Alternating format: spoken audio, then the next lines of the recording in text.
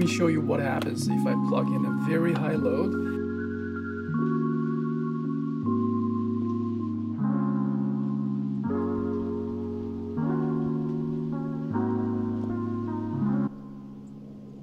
Charging is very easy. I just plugged in that solar panel from Jueyue 100 watts into this battery bank, and it's getting about 50 watts.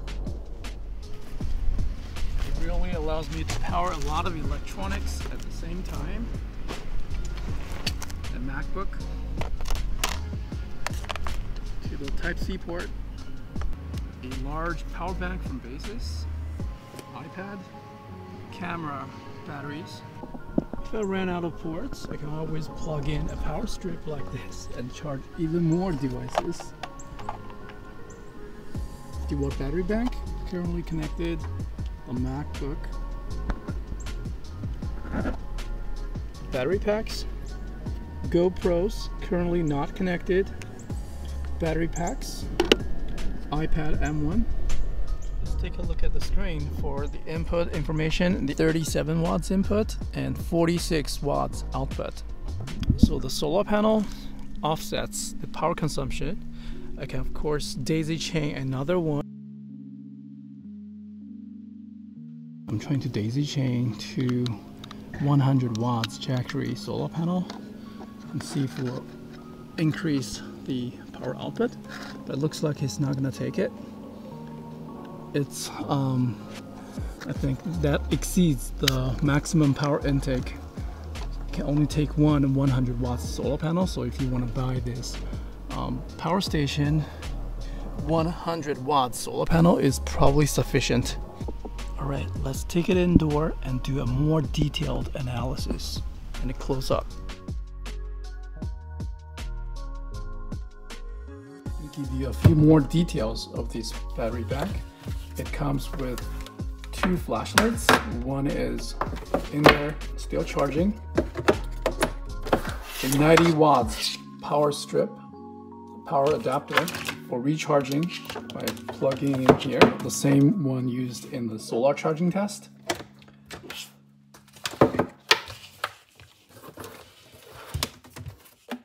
The design is pretty neat. There is also a wireless charging pad on top, a carrying handle. If I place my iPhone 11 on top, and it starts charging immediately. As you can see, that's the wireless charging. And USB power is on. By pressing and hold the button, you'll be able to switch it on and off. Power delivery 60 watts max from the Type-C output to my laptop. You can pay attention to that number on the screen.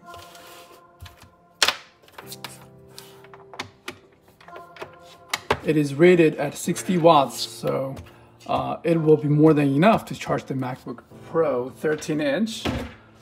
But to really max out that port, I'm going to use a Jueyue for the test. It will take about 50 watts. Additionally, you can use these three other USB Type-A for charging other devices, such as another power bank. So use the DC part to get even more ports. And the fan kicks in. Now we're averaging 80 watts. This is the flashlight, and you can see the Jueyue input is 51 watts. Not the brightest idea to use one battery bank to charge the other one, but that is the test, just to max out the total output. There are two contact points in the back of the flashlight, so if you put it back, it will immediately starts recharging. And there is a Type-C input, so you can also charge it by using something like this.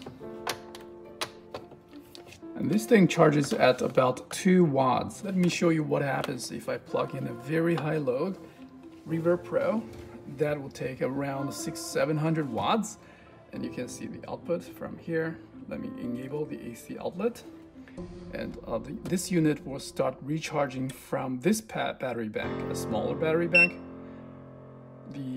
Keep in mind, the total power consumption cannot exceed 300 watts. There is no fuse to replace. Let's see what happens.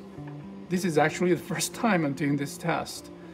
Okay, now it already passed 300 watts, 400. Now it stopped. There is the icon flashing, indicating there is a overload. Right, so the AC power cut off automatically. Now I can easily bring it back, so there is no concern there. This is like a stress testing.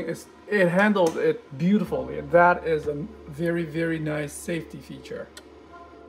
Okay, now it's cut off again, so you have to disconnect the high load. So yeah, no fuse to replace. That's the beauty of this thing. I think the protection wise, it's done a great job. Have this cutoff built in, and you don't have to worry about damaging the device if you accidentally, plugged in something you should not. So yeah, keep the load under 300 watts, and you can handle 600 watts peak according to the user manual. So yeah, I can highly recommend this thing due to its safety features and wireless charging, flashlights, and all these ports and power delivery, that charges the laptop directly through the DC power. You always want to access the DC as a priority, right? If you can use power delivery, don't use the AC ports if necessary to maximize its efficiency. All right, thank you very much for watching. I hope you find this review helpful.